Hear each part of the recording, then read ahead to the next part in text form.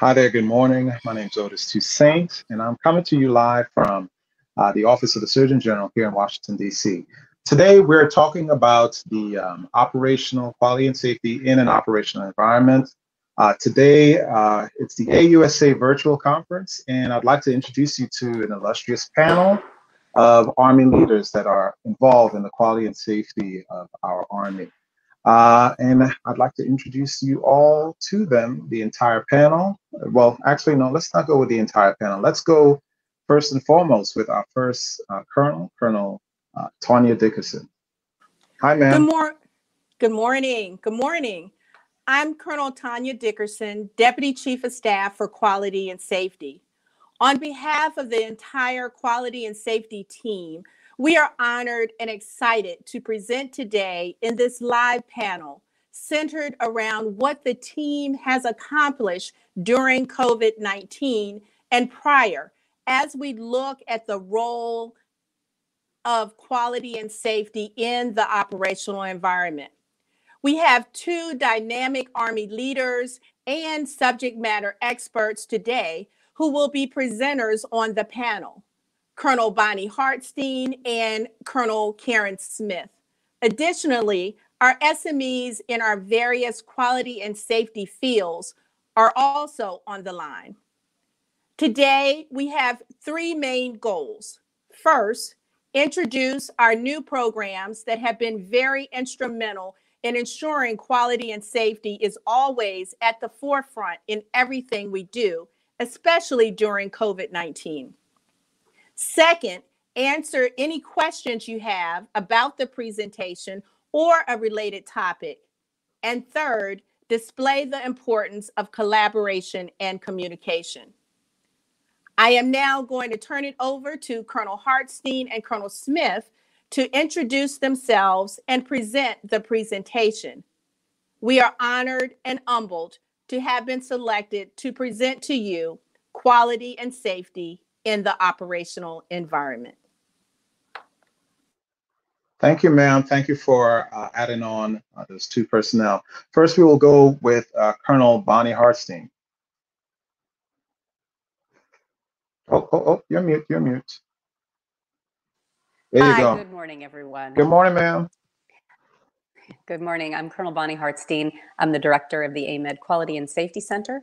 I'm going to be talking to you today about some of the innovations that we did in quality and safety, and specifically in the areas of credentialing and privileging, which are really an instrumental way to make sure that all the healthcare professionals who treat our patients are skilled, competent, and appropriately qualified to do that. Otis, will you be able to show the slides while I'm talking? Because I can't see them. I am, ma'am. Let's go ahead and actually, before you go into the slides, ma'am, I'd like to at least have everyone get a chance to see the entire panel that we have today. Oh, and then okay, great. Thanks. we will jump right into the slides. So super. I'd like to take the opportunity. Let me shift over to me real fast. I'd like to take the opportunity for everyone to see the illustrious panel that we have today. So here's a live shot of the entire panel that we've got going on today. Say hi, everyone. There you go. Good morning to everyone. And we've got first in the chute, we've got Colonel Hartstein. So let's go ahead and put her solo like that, and then add her screen like this. Great. Okay. So I'll get started here with our presentation this morning. If you can go to the first slide, next slide, please. Yes, ma'am. Great. So I'm going to go over credentialing and privileging, specifically related to how it relates to readiness and what we've done in terms of the innovations we did in the space of COVID to get a process. Credentialing and privileging sometimes can take, if you're familiar with it, a long time. And in COVID, there really we had to act fast. And so some of the work we had done in the past laid the foundation to enable the quick response that we needed in COVID to get the right people in the right places to do the right job and offer that fast medical support that was needed essentially worldwide. Next slide there. By training, I should mention, I'm an emergency medicine physician. I'm the consultant to the Surgeon General in emergency medicine. So credentialing and privileging, like any physician or any healthcare professional, is something that you experience again and again in your career as you move from place to place. So I want to sort of set the stage here by establishing a few definitions so we're all on the same sheet of music. Credentialing and privileging, while they're said together and often used interchangeably, are actually two parts of a very distinct process. If you think about going to, get your driver's license, if you figure out your driver's license is your permission to drive on the streets of the state where you are, that would be your privilege. Your credentials are all the documents that validate your competency and show that you should be allowed to do the craft or the skill that you do. So these are your licensure, your certifications, your board certification, your all the things, your residency certificates, all the things like, your birth certificate, your driver's ed form of completion. These are your items that show that you have that background to do it. Now, privileges involve validating all the credentials and also making sure that you're competent and you're skilled, and then it's the permission to actually deliver the medical care. And this is related in a large part to our accrediting agency, the Joint Commission, that's responsible for making sure that that we use it to validate the quality of our hospitals. And privileging is an important element of that quality. It ensures that the platform of care has the right, you've identified the right scope of care that can be supported by that platform of care, and that the people working there have the right permissions to do the care that they can. If you take, for example, a transplant surgeon, not every hospital can support transplant surgery. So you may have the credentials to perform transplant surgery, but you don't have the privileges or the permission to do it in this hospital because we don't support it. So that's the way credentialing, privileging kind of go hand in hand. The privileging authority is the person who gives you that permission. So this is a very important leader in the chain of credentialing and privileging. They give you the final green light. And that usually is the MTF or hospital commander. In the Navy, it's the fleet commander. And then I'll go over a little bit about the way the services do this differently. But we don't send doctors downrange or even into hospitals without giving them privileges. So this is a very important step to getting the medical care to where it needs to be. Quality oversight. This is the general world that we're going to talk about in all aspects this morning. But this is all the things that we make sure that the quality of care the patient gets is sound, is good, is delivered by qualified individuals. And that's part of the essential front door of that of any organization is the credentialing and privileging. Who are you letting into your facility to see your patients, and are they skilled, and have you vetted them appropriately? And this happens in accordance with these regulations.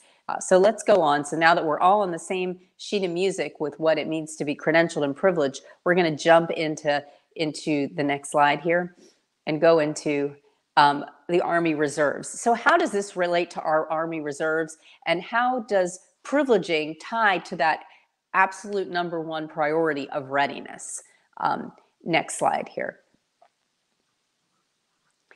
The AMEDD Professional Management Command is a reserve command, and they are responsible for that important step of credentialing all Army reservists. So they gather all of the documents that the reservists need to make sure that they're ready to be privileged when they come on active duty. And this is an important distinction in the way that the Army is managing, and as we're making some changes, we're trying to change in this space. But the Army had been traditionally for the reserve component, and I'm not going to go into the National Guard. They do it a little bit different in the National Guard, but to focus on the reserves, they will credential all of the reservists, but not privilege them until they have orders to go somewhere and do a mission. So that important extra step of privileging, so important in terms of giving you the permission to see patient care, could sometimes take a long time. And and if you think that,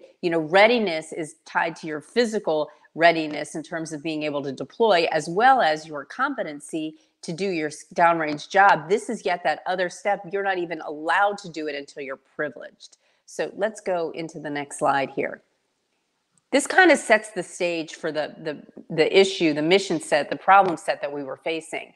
In order for reservists to really be ready to pop and deploy, they have to be privileged. But we were waiting this step, this extra step of privileging, which was going through the MTF where the reservists were going to deploy through. So the platform of deployment was the location where they were going to get privileged, where the hospital there and that privileging authority was going to grant them their permission. Now, they weren't going to work in the hospital, but they were going to take those privileges and work downrange. So it was a little bit, it's still there, but we have done a lot to create a different process, because this process sort of put the most important step all the way to the end, and it could become the rate limiting step of the most important item of getting on, situation, getting on the plane, going downrange, doing your skill set was tied to privileging, and privileging was too far downstream. So APMC would get all the documents together, the reservists would get orders and go to the deployment platform, and that's when the privileging would happen. So we endeavored to create a process where we would privilege reservists before they even had orders. The Navy, the US Navy does this, where they take all of their reservists, and without the pressure of a deployment, they're vetting them and giving them privileges so that when they're ready to go, they are ready to go. And that was the problem set and the solution that we were trying to emulate. Next slide, please. So you can see here, the Interfacility Credentials Transfer Brief is the document that initiates that privileging action. And the timeline that APMC was going off was 120 days beforehand, then 90 days, and all these things had to happen in order to send the right information to the MTF where the provider would be deploying through in order to get those privileges. But you can imagine, not every conflict do you have the luxury of time. And certainly in the space of COVID, we did not. Next slide, please. So what we did was, instead of having the active duty MTF commander be the privileging authority, we brainstormed and came up with an idea to have the APMC commander be the privileging authority. And the Surgeon General then of the Army was able to then delegate that privileging authority to the APMC commander.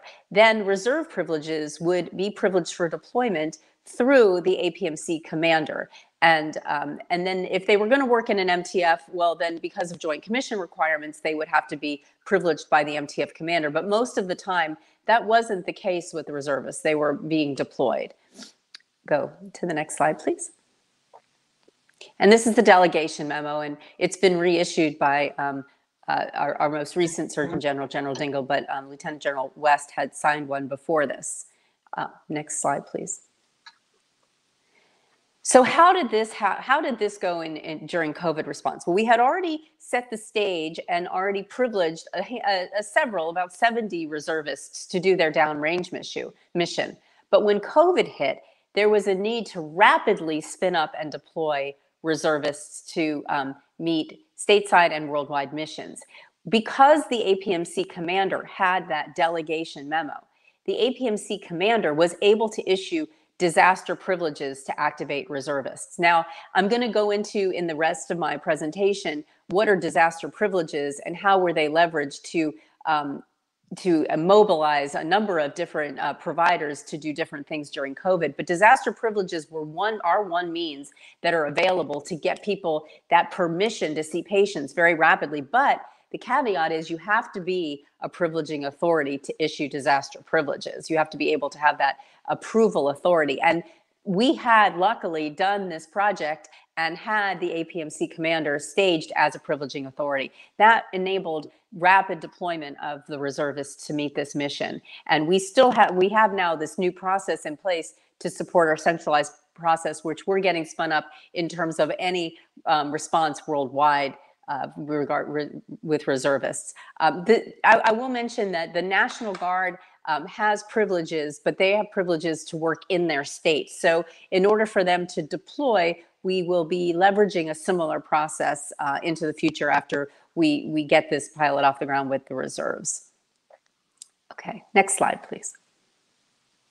So now let me talk about some innovations in credentialing and privileging in general at the DHA. I was, during the time of COVID, had just been tasked to serve as a to serve in a capacity at the DHA, leading up the credentialing and privileging function there for a 6-month stint assigned to DHA, and that happened just at the same time that COVID hit. So we did a number of things quickly at DHA also to have the that worked to empower the entire MHS to spin up during COVID in the way that it needed to. Next slide, please. So I'm just going to go over those credentialing and privileging process changes in support of COVID. So at the MTF level in medical care platforms, or even deployed platforms, there were a number of different processes that we put in place or changed to enable rapid sharing of providers, spin up of providers who were not already privileged to work, and then how to handle those that needed to be repurposed and working at the top of their license or undergoing just-in-time training. We had to cross-level providers to work in ICUs.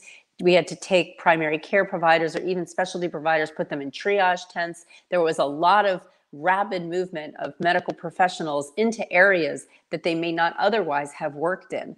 And that required some thinking through, because we usually are pretty particular about giving permissions or privileges to work in a very specific area. In COVID, that whole thing got very challenged because we really needed to be able to leverage people against the skills that they may have learned a while ago, but were ready to kind of spin up and use in this emergency situation.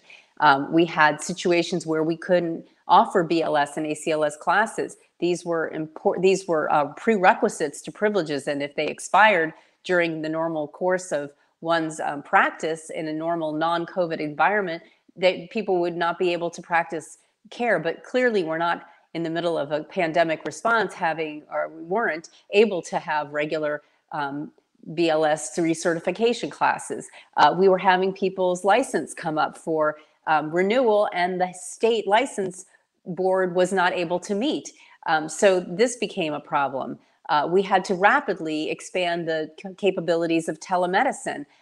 We had worked, again, another project to have centralized privileging for the space of the virtual medical center, and that got accelerated and a jump start during COVID.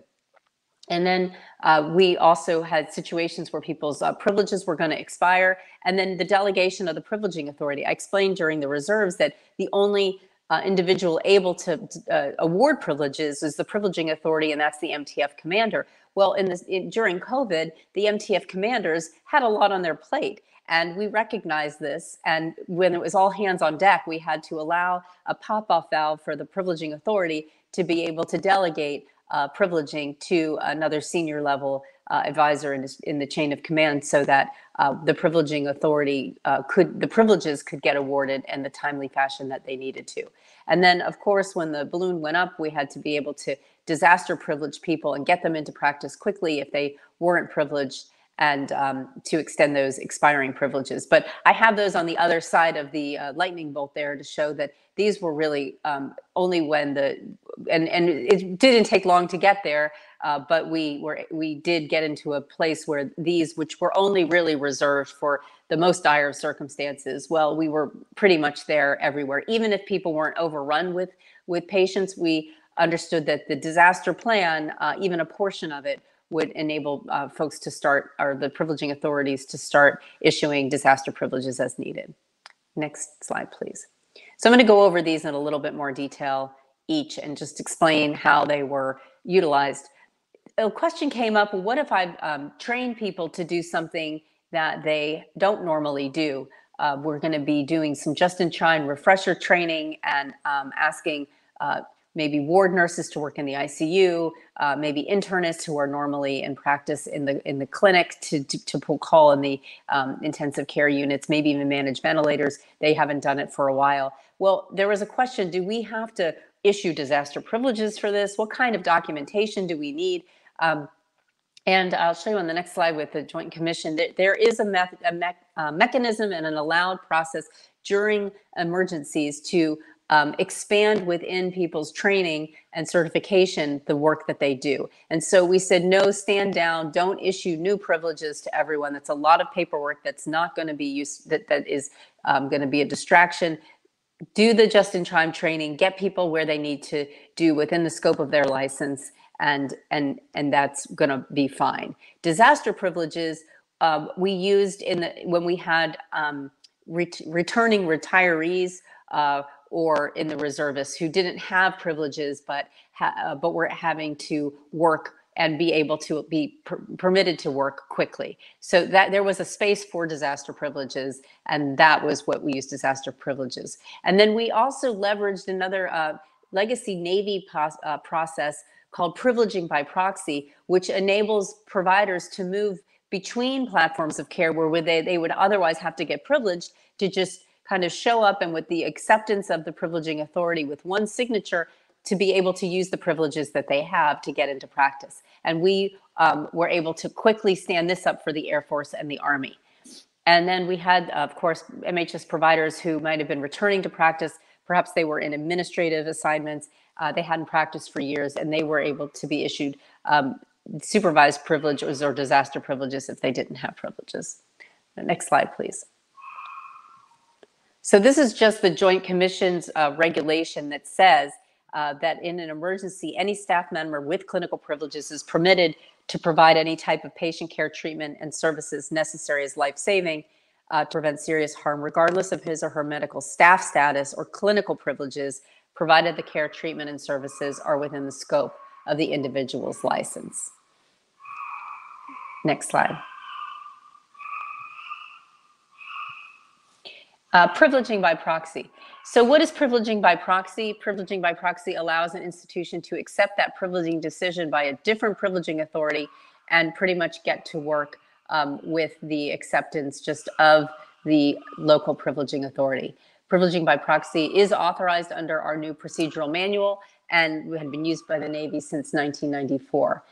We also use it in telemedicine. And so we were able to replicate this. Our actual electronic credentialing system, CCQuas, did not support it for the Air Force and the Army, but I'll show you here in the next slides. We created some fillable forms that were able to kind of do that trail that we needed to do the right work to show the permissions that we were granting. Next slide, please. And here's the fillable form that we were able to rapidly put together and put on a SharePoint site and let people then, within markets, the newly formed DHA markets, this turned out to be very important, especially in areas like Hawaii and in the Washington, D.C. area, where they had to cross-level resources. This otherwise would have just been a bit more of a paper trail. And I know we're getting into a few of the details that, you may say, well, what does it matter? It's a pandemic. Let's just go ahead and do it. Well, that's true. And this enabled us to just go ahead and do it. But we do still have to adhere to quality and safety and make sure we know who's working where and that they are who they are. You certainly wouldn't want not completely imposters to be treating you. So we do have to still make sure that that quality is maintained. So here's our fillable form. Next slide, please. We did a lot of these new things, but and so we wanted to make sure though that there was a tiered response and people weren't just jumping to these disaster privileges and necessarily without cross-leveling people that were known and vetted individuals. I mean, people were showing up at the doorstep of hospitals saying like, I'd just like to help.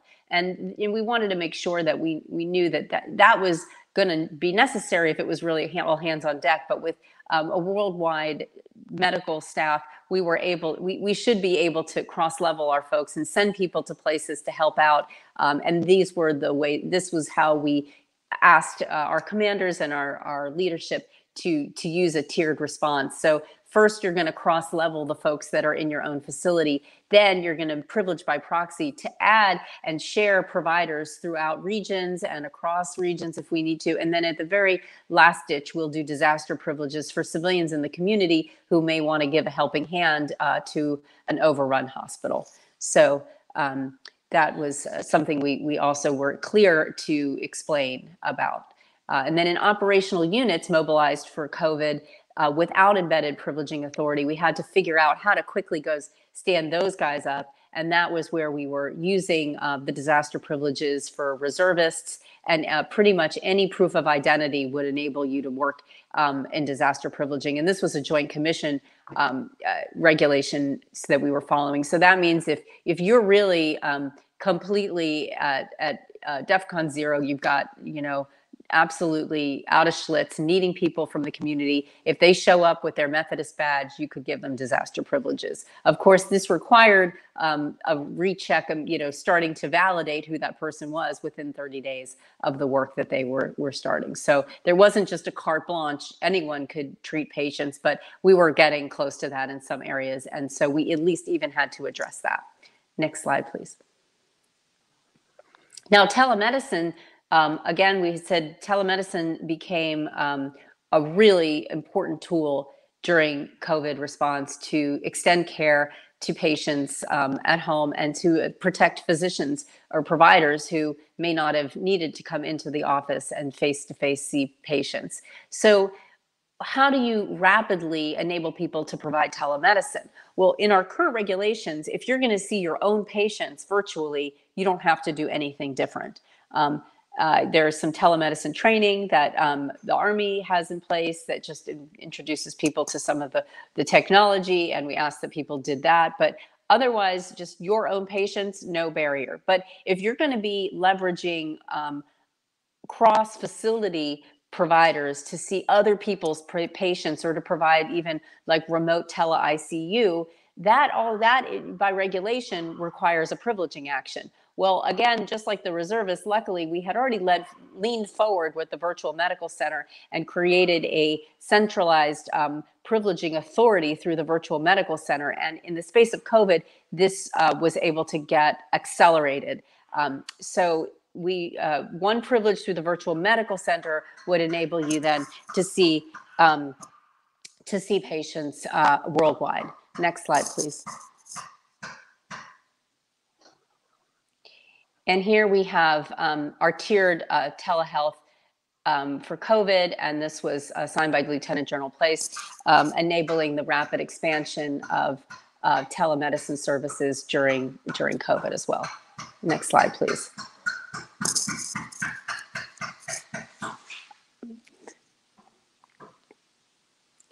This was the memo. This is just a little bit more about the delegation of the privileging authority, where we enabled the privileging authority to be delegated within the MTFs to individuals that were able to, another senior leader member appointed by the MTF director, maintained in writing, who was going to be able to grant, renew, and extend privileges. Now, this did not extend into the healthcare risk management section of the House, and the responsibilities to do that were going to be maintained by the privileging authority.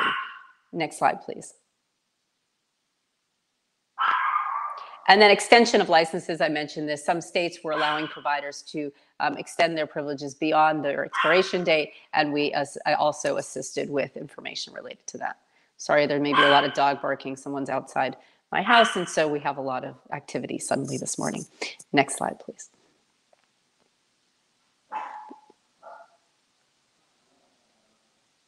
Next slide.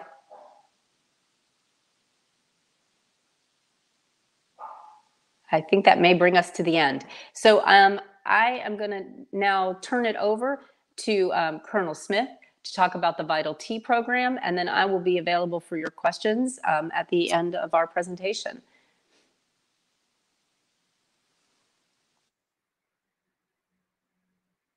Good morning, everybody. My name is Colonel Karen Smith. I'm the Director of Patient Safety at the AMEDD Quality and Safety Center. I've had more than 4 years of experience in quality and safety, but I am also a physician by trade, a reconstructive urologist. And in 2009, I volunteered to deploy to Iraq, where I served as the OIF urology consultant. During that time, I received many calls from throughout that area of operation asking for assistance. But one particular call has always stood out for me. A female OBGYN or gynecologist deployed forward with an all-male line unit trying to rule out testicular torsion or twisting, and this is a surgical emergency. Oh, and by the way, this was during a sandstorm where she could not air evac the patient. So at that moment, I became aware of the true risks associated with remote healthcare, the importance of that connection with the SME or the subject matter expert for both the provider and the patient, and what my responsibility was as a leader. Years later, I was asking the same question from a quality and safety perspective. How can we improve access to subject matter experts for those in remote clinical settings in order to ensure the safest healthcare environment to our patients and staff? Today, I'd like to introduce you to our Vital T program, an innovative program which brings quality and safety experts to remote clinical sites utilizing the pre-existing virtual health platform. This program was originally developed and piloted within Regional Health Command Europe in order to address challenges with geographic remoteness of clinical sites and resource constraints, potentially limiting access to quality and safety subject matter experts. And we originally developed this as a continuous survey readiness tool.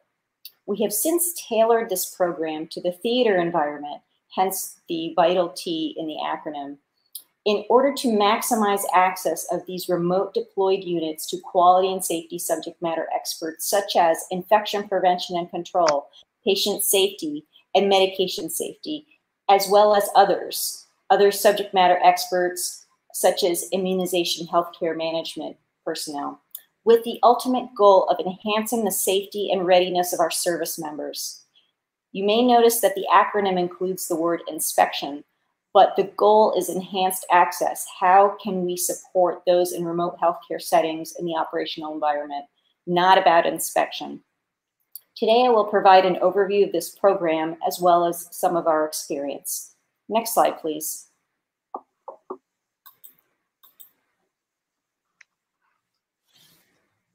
Next slide, please. Thank you.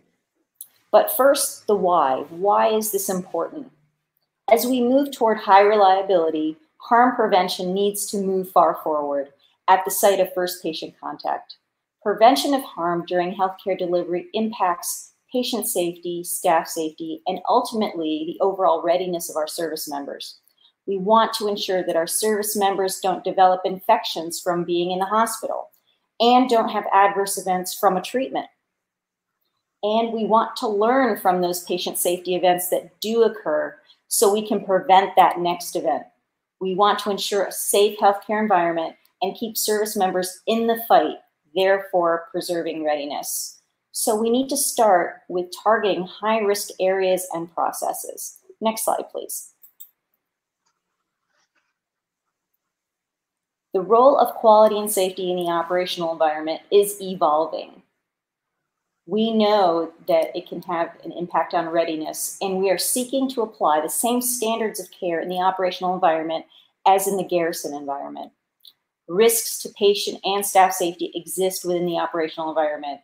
For example, even before COVID-19, multi-drug resistant organisms were a threat in the deployed environment and have been for years. Quality and safe care delivery is one of the most important variables we can influence in this unpredictable setting. So we as leaders are responsible for providing these tools which maximize access of remote clinical sites to our subject matter experts because they are essential for the safety of our patients and staff. Next slide, please. This program was originally born out of challenges we recognized during preparation for a Joint Commission visit at one of our overseas military treatment facilities back in February 2017. Achieving survey readiness was a challenge not only due to reasons experienced by most healthcare systems, such as lack of accountability, poor communication, etc., but also due to unique challenges we experienced due to our environment being geographically dispersed and resource constrained. Specifically, we needed to prepare not only at the main hospital, but also at 6 outlying Army health clinics located across 3 different countries. At that time, we also experienced loss of staff and TDY funds, so resource constraints. Our quality and safety lane therefore developed this program as one potential mitigating strategy. We subsequently conducted a successful proof of concept pilot focused on infection prevention and control, and based on conducting virtual assessments of 6 remote clinics by an infection prevention and control subject matter expert located centrally. We demonstrated both savings of money and time. Our long-term vision, however, was to develop this for the operational environment, as we knew that they had the same challenges as remote sites, and we did just that. Next slide, please. So our original construct, how did we do this? We required a very basic setup: camera, laptop, plus or minus a rolling cart. And here we see the infection prevention and control subject matter expert is conducting the virtual site-assisted visit from another location through the computer, while designated POC at the remote clinical site maneuvers the camera. In theater, our options for connectivity have increased recently with the use of MC4 computers as well as other devices such as DX80s. Next slide, please. So our program currently offers virtual support in infection prevention and control. However, we've developed this also for patient safety as well as medication safety. The VitalT program currently offers the following services: not only virtual SAVs or site-assisted visits, looking at patient care environment or process, but we've expanded this to help folks do virtual coaching, education, and or training on quality and safety and other subjects.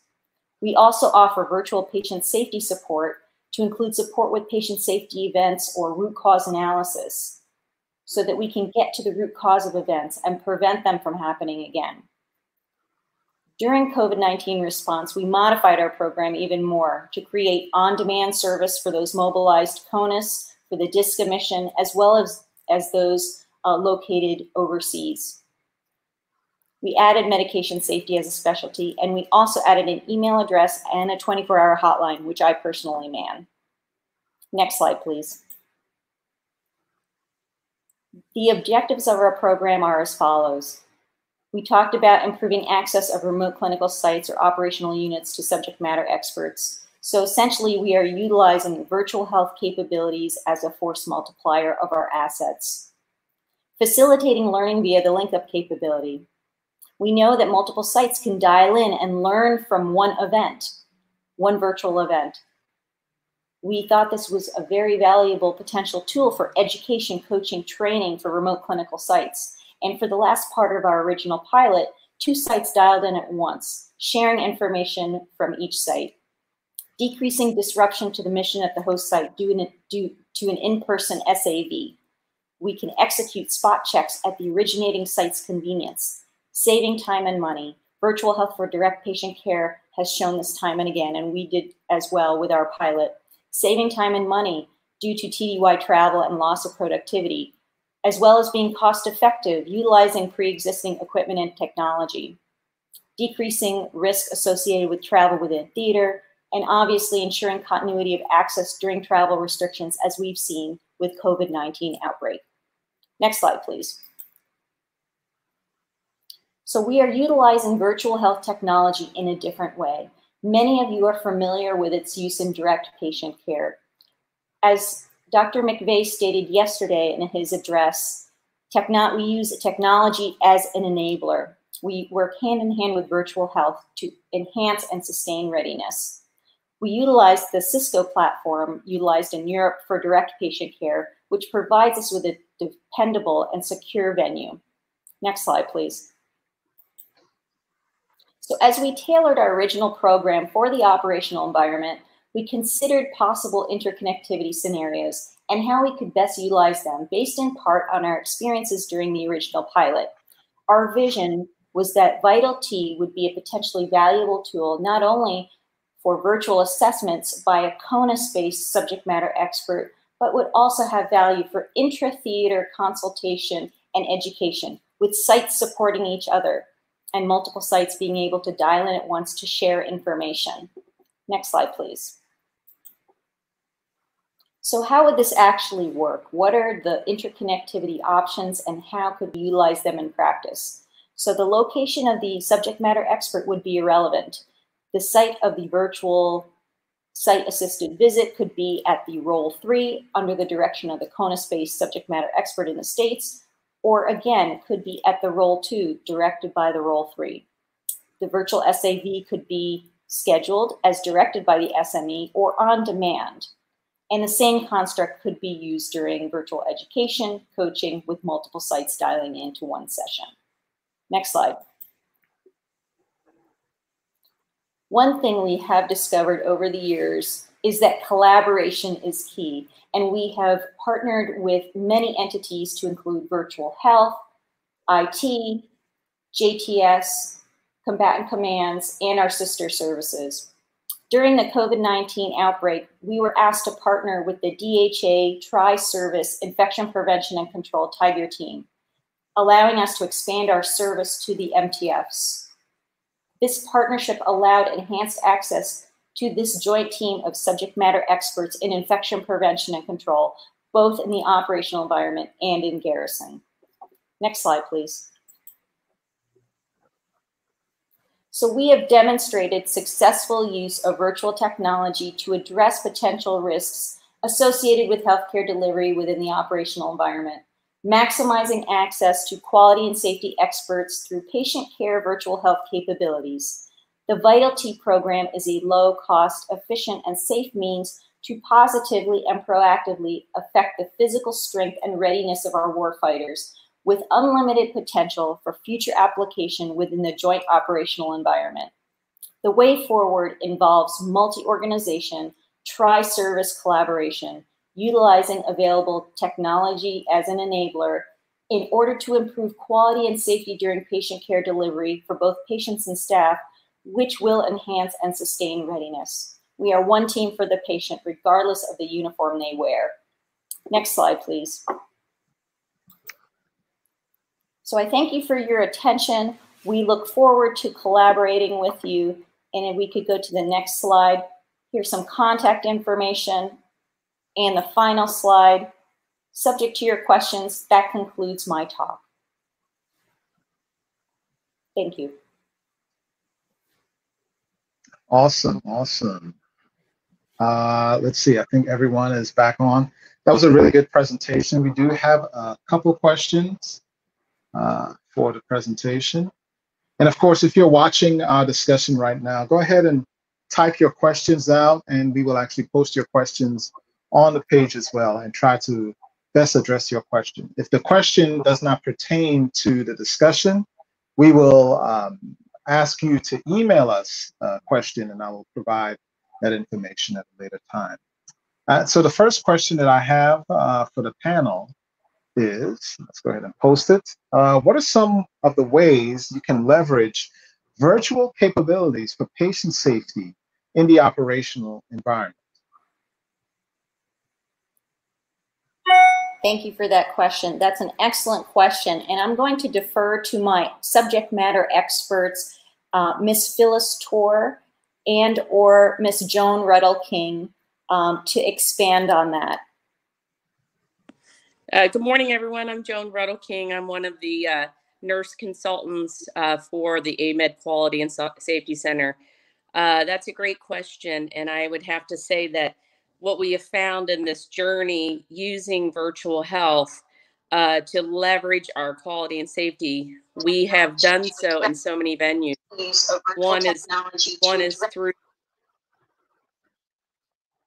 One is to actually use as a platform for team training to prevent events by building stronger teams.